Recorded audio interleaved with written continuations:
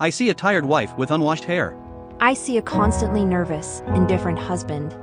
I see a naughty, capricious son. I see a perpetually disgruntled mother. I see a taciturn dad all the time. And to be honest, I rarely see him at all. I see a husband who cares more about his work than his family. I see a wife who won't let me just relax after a hard day's work.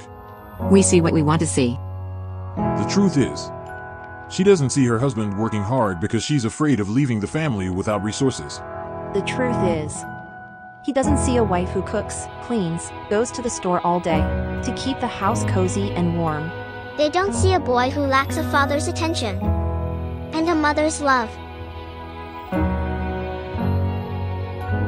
You can't see what's important with your eyes. Look with your heart. Family is hard work.